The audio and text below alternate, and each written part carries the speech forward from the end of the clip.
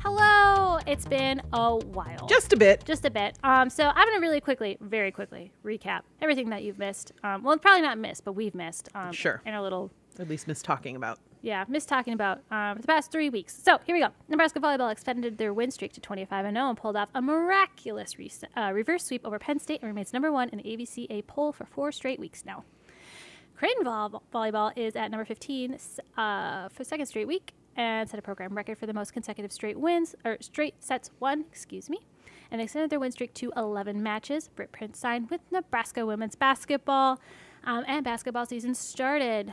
Nebraska is 3-0, Creighton is 2-1, and that is because of a heartbreaking loss last night to Green Bay. Omaha women's soccer reached the Summit League championship, but fell to South Dakota State. But the hero in all of this was Nebraska, who made the NCAA tournament after falling in the Big Ten semifinals to Wisconsin. They had South Dakota State in the first round and beat them. They're going to take on Tennessee tonight. And welcome to Even Feel, the sports podcast that puts women first. I'm Josie, and I'm here with Ambre. Hello. I'm impressed, Josie. That was very fast. That was very fast. That was very good. But we're speaking of the Husker soccer players. So that, as you just mentioned, they are hosting a second round game tonight, Friday, November 17th, against Tennessee. Before this, Gonzaga and UC Irvine will be playing. Mm-hmm. That'll be on ESPN+. The Huskers won against South Dakota in the first round in front of the second largest crowd to ever see a soccer match at Hibner Stadium. So, people care about women's sports. That's going to be a theme today, by the way. Tennessee is obviously their second round opponent. They're in the second round for the 10th time in their program history. So they also, like Nebraska, made the tournament as an at-large bid, but they are unseeded while Nebraska is the 5 seed. I will say the Vols were one of 2 unseeded teams to defeat a seeded team in the first round. So got some momentum. But the Huskers are ranked 15th, and as I mentioned, are the 5 seed. They've got first team all Big Ten honored players, Eleanor Dale, Sarah Weber, and then a second team all conference players in Jordan Zaid and Haley Peterson. So, Stacked. I love that. Yes. So they should be able to get past the Vols, who do have 3 all SEC players, 1 on the first team, 1 on the second team, and 1 on the all-freshman team. The winner's going to take on, as I mentioned, either Gonzaga, who the Huskers have already beaten, or UC Irvine. So, exciting stuff. And that will be a Sunday game. The second one? Yeah. I believe Sunday so. or Monday? I believe. Sorry. They do them over the weekends. They do, yes. So that'll be pretty exciting. In the win over South Dakota, Sadie White and Sarah Weber both scored 2 goals in that 5-2 win. So, they're a pretty balanced team. Ballers. Yes. Eleanor Dale also won 4 Big Ten Offensive Player of the Week honors this year, which is the second most in Big Ten history. So, record books. She's so good. And she was the first Nebraska women's soccer player to be named to Big Ten Forward of the Year. Let's go through what she's leading the country in. Total goals, game-winning goals, goals per game, shots per game, and she leads the conference in shots on goal, points, and is tied for 3rd for total goals in Big Ten history. So yet another entry in the history books. And then both Dale and Weber are from Gretna, in case you've missed the other times we've talked about them. So local girls to watch. And they're amazing. Yes. And you should watch them. And they're breaking records, attendance records. Exactly. Just like all the other women's sports are. Oh, because, people care about women's sports. They care about women's sports. Like the 100,000 people that would have been at the volleyball match had they had places to put them. Exactly. Yeah. And the Iowa basketball. And the Iowa, which only sold so many tickets. Right. They limited their number a bit. Which is okay. We understand. Sure. We've been to Iowa, and the weather is just like Nebraska. Well, not just like. But close enough you can't really count on it, especially in fall. No, not at all. So. I'm surprised it didn't snow. But speaking of basketball. Yes, basketball. So Obviously, we have the big match on Sunday with Nebraska versus Creighton, but I do want to give a quick, the world's quickest recap on what has happened for both of those teams heading into this. So Nebraska has off to a 3-0 start. They are doing fabulous. Jazz Shelley might be injured. Not really sure what's going on there. They haven't really released any information. But they do have Natalie Potts, who was a great addition. She won Big Ten Freshman of the Week on the same week, which is the only week that's happened yet, obviously, because it's the first week of the season. But Caitlin Clark won Player of the Week. So, like, good company. Definitely. Nebraska off to a good start, but I am concerned about where Jazz Shelley's at because she is so good. Yeah. And like you said, they really aren't saying anything. She was just named to we're all shocked, 50 players who are on the Wooden Award preseason watch list. I'm sure that was completely unexpected. I am so shocked. But yeah, so she had a bit of a leg injury. We haven't really heard much. I think she got hurt like less than 3 minutes into the game. Yeah, it was quick. And they were already shorthanded at the time. Yes. They did not need that. No. Still won. With suffocating defense. It's funny because I heard it described that way by 17 people. I'm glad you counted. Yeah, I did, because I was like, wait, did I already read this article? Creighton, on the other hand, is not undefeated. No. But they are ranked 22nd? this week. Not really sure what's going to happen next week because they did lose to Green Bay. Green Bay held Morgan Malley to 5 points. So I think we see the game plan for everyone going forward. yeah, I'm sure Nebraska was like, take notes.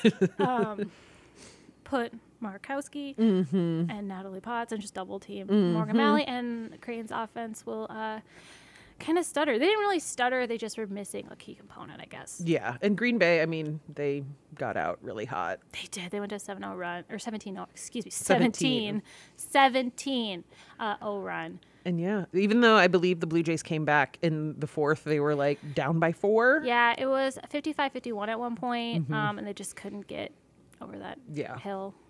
So not a great offensive night for them. But it's still going to be, that's not to say it's not going to be a fun game. No, let me tell you about that. They're going to do. play their best basketball because they always play their best basketball against each other. Like last year when they were both ranked and they were the only ranked matchup. And it was still played Were you able to watch it? No, it was on Flow Sports.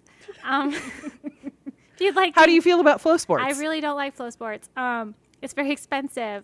I think last year, Eileen and I were doing the math of how much Flow Sports is in comparison to other streaming services, and you can buy like 5 or 6 other streaming services for the same price of Flow Sports. And let me tell you about get Flow a lot Sports. more programming. Get a lot more programming, and also like you're not like they just put women's sports on there for the most part. I mean, they put men's soccer, but they wouldn't put the 22nd ranked. They wouldn't put like if Creighton men's basketball was ranked number 22, right? They would not be.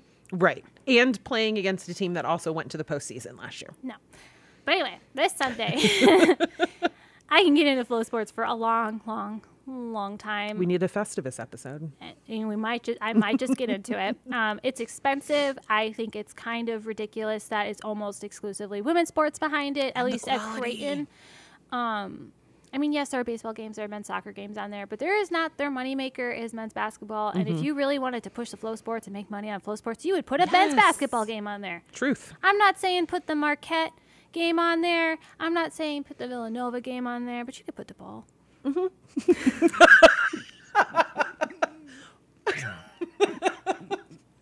Or some exhibitions, but yes. I said what I said. Yes, and you are not wrong. Anyway, moving on. Yes. So Creighton and Nebraska will play in Lincoln Sunday at 1. It's on BTN, which is significantly more available to watch than Flow Sports. You don't even have to be home.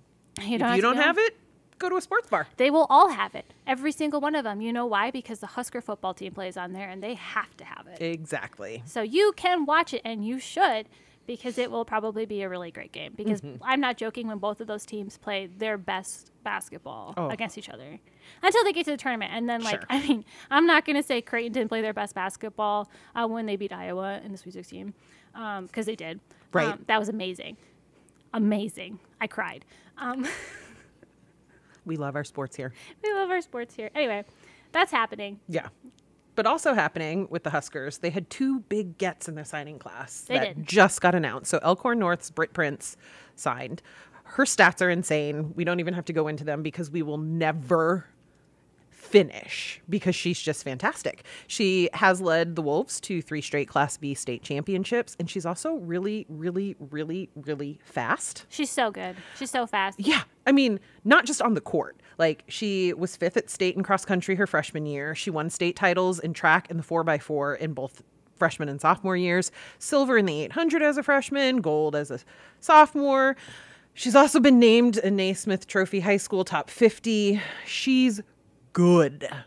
And then in addition to that, Kennedy Williams, who is the coach's daughter. Yes. And is so talented. She was also the 2022 Lincoln Journal-Star High School Female Athlete of the Year. She was Girls Basketball Player of the Year as a sophomore. She helped Lincoln Southwest to a Class A runner-up finish as a sophomore, and then missed most of her junior season with an injury that happened over the summer, but was back in mid-February and helped lead her team to a state tournament.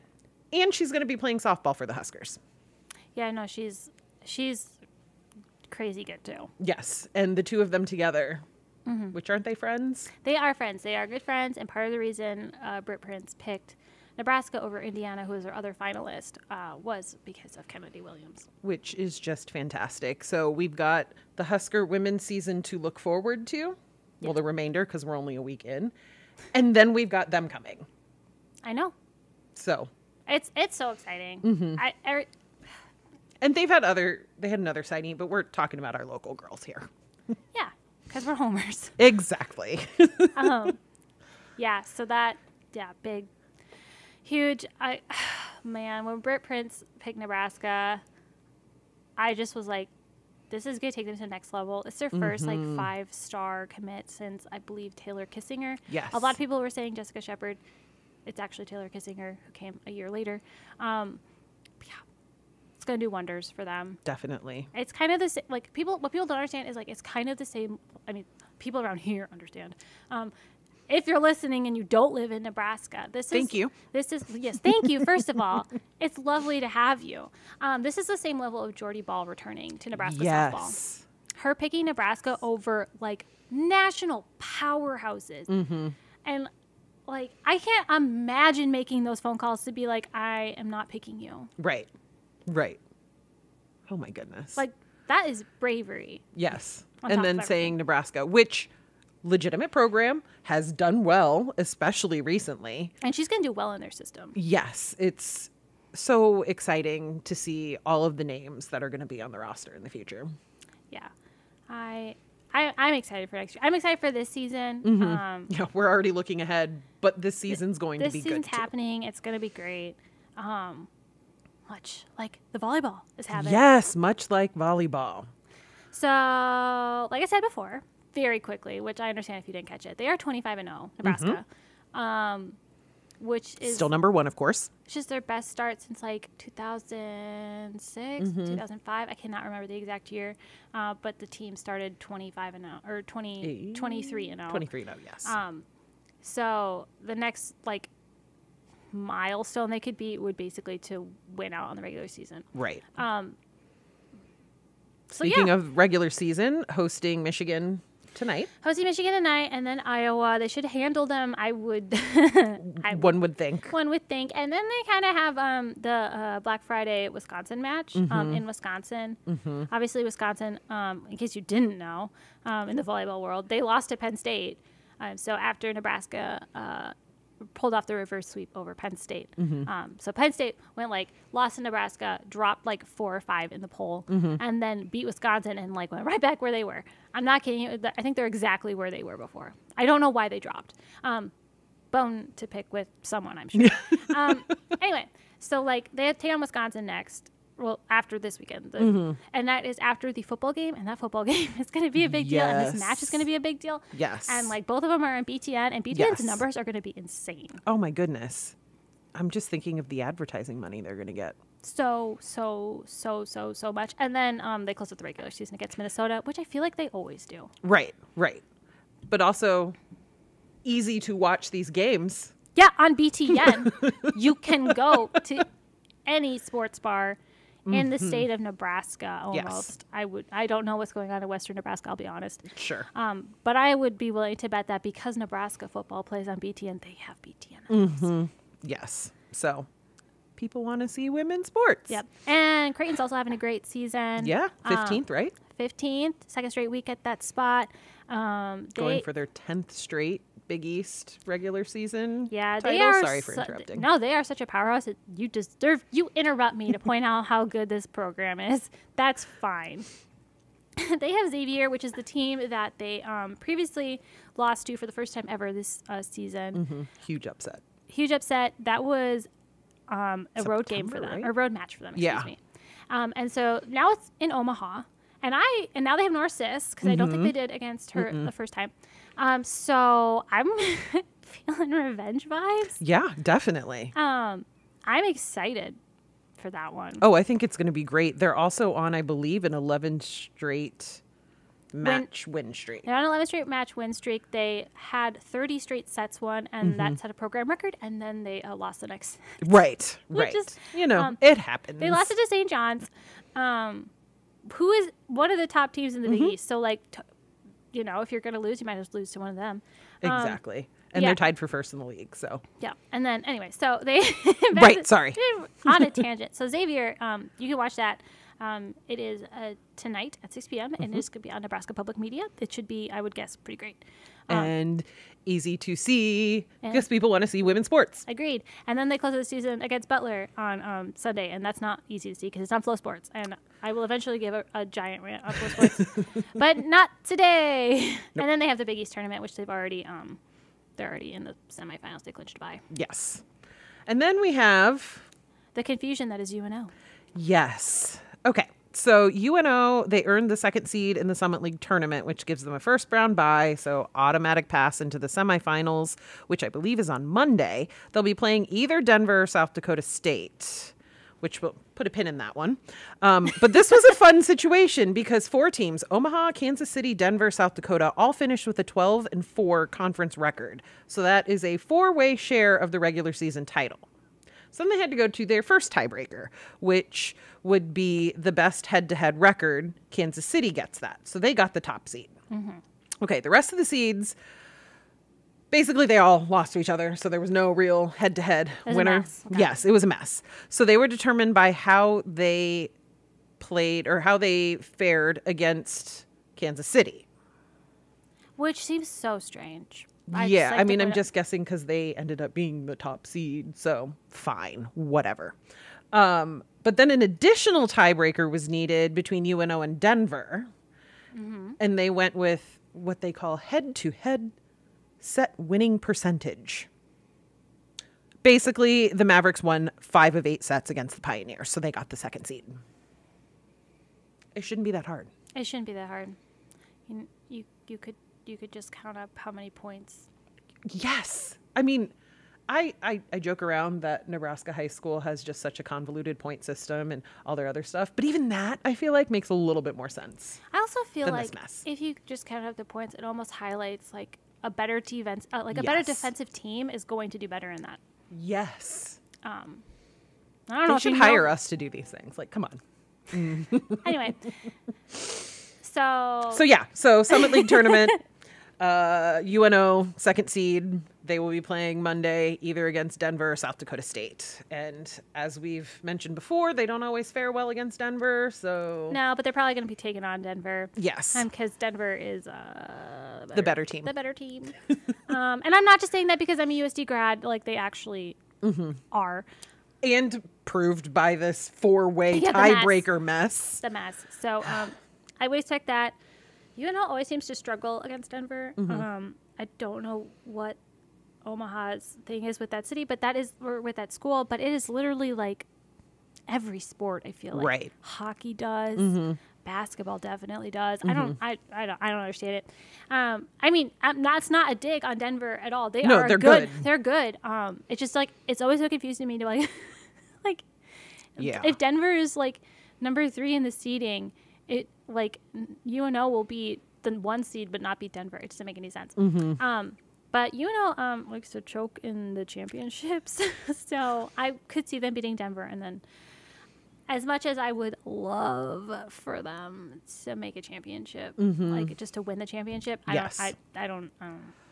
Outside shot. I'm hesitant to say that. Gotcha. They Yeah. seem to just kind of struggle in the moment. But we'll see. We'll see. Yes. We're hopeful. And then we have our other Omaha volleyball team, which would be the Supernovas. Dun dun dun. So the schedule has been released. They open the season at home against Atlanta on January 24th. And best part of this, it's going to be the first game of the entire league to be played, which is a huge honor. And I think really well deserved for the Omaha fan base. No, and it's such a smart business move because Nebraska will like Show up.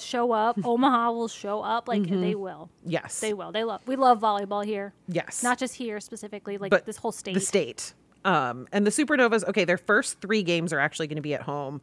After Atlanta, they're going to take on San Diego and Las Vegas, and that'll be during the first week of February. And the Pro Volleyball Federation has announced their selection order for the collegiate player draft. Yes, they're going to have a collegiate player draft. Love it. Yes, it's December 11th, also in Atlanta, and it'll have 5 rounds. Eligible players have to be at least 18 on the day of the draft, and they have to be a college player. It can be any division, can be junior college, but have to be a college player. They don't have to declare for the draft, and it's going to be kind of similar to like MLB draft where they can return to college if they decide to not sign with the team that drafts them, which I think is great. I think that's great. And the Supernovas have the 7th, 8th, 21st, 22nd, and 35th picks. Yeah, I looked. Where do you think Merritt Beeson gets picked? Oh, gosh. Well, 7th is the last pick in the first round. I bet she goes first round. It would be insane for her not to. That's Sarah But Franklin it'd just be too. really nice if she were going to Omaha. It would be. I bet she goes like, She'll be 1 or 2, I think. I would say 2 or 3. 2 or 3. Oh, that's true. Yeah. I'm thinking like Sarah Franklin. Yeah. And that girl from Penn State woman from Penn State that I cannot think of her name right now. It's Well, once we're out of college, everybody seems like a kid, so calling her a girl is not insulting in this case. okay. And much better if I'm doing it than I suppose a man. Anyway. But And then, sorry, go ahead. no, you're good. Okay, I just have one last Supernova note, and it's a fun, well, even more fun note. So former Huskers Kenzie Maloney and Kenzie Knuckles and former Blue Jay Jayla Zimmerman have joined the Supernovas as ambassadors for the fan engagement team, which I think is genius marketing. It is so smart because those were such big fan favorites at both of those schools. And those schools are here. Yes, and they've already started doing some appearances and social posts and everything.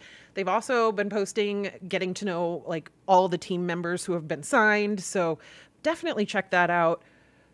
Maybe we'll start doing some more interviews with them. We're hoping, schedules gotta align, but very exciting. Yeah. Also exciting is state volleyball happened. Yes. So 6 teams won. We unfortunately didn't get to report a podcast during that time. A lot of that is more Apologies, we've got schedule issues and It was everything. me. It was me. I apologize. I had problems. It is what it is.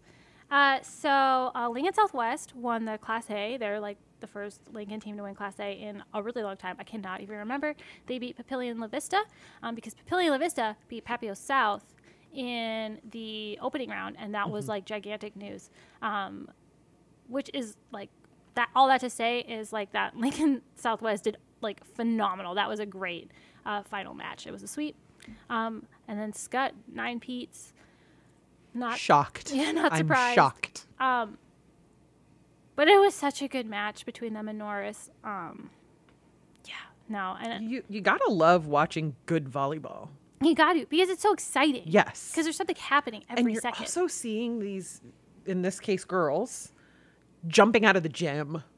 And I just think that's so fun when you see these girls get so high that like the top of the net is close to their waist. Like it's just fun. I also want to remind everyone that Scott had 1 senior. One. And granted, it was their defensive specialist, which is a really good place to have a senior. Yes. But basically everyone else is returning. Oh, well, that's fun for my Mercy Monarchs next year. Yeah, I'm a homer. I don't really have a response to that. I don't know what to say. So I'm just going to go. But 10 Pete doesn't sound as good as 9 Pete. So No. So, but that being said, that would be like phenomenal to win 10 straight. Mm-hmm. You're reach double digits. I'm already anticipating what we're going to be prepping leading up to it just in case, so we have things ready, and it's going to be fun. It's going to be fun. Renee Saunders, their coach, seemed like, I don't want to say surprised, but she was like, I think she said it was like, I think the quote in Mike Patterson's story is that she was like, it's just surreal. So yeah, she's been fantastic for the Skyhawks. Yes. SEM won in D1, and then Overton took Class D2. So that's the 6 teams that won. Congratulations to all of them. So we are now moving into girls basketball season. Yes. Practice has started. Yeah, I believe this was the first week of NCAA allowed practice hours. So yay. So already hard at work. Games start November 30th. Yes. And then super soon after that, we'll have our All Nebraska volleyball team release. That's coming December 3rd.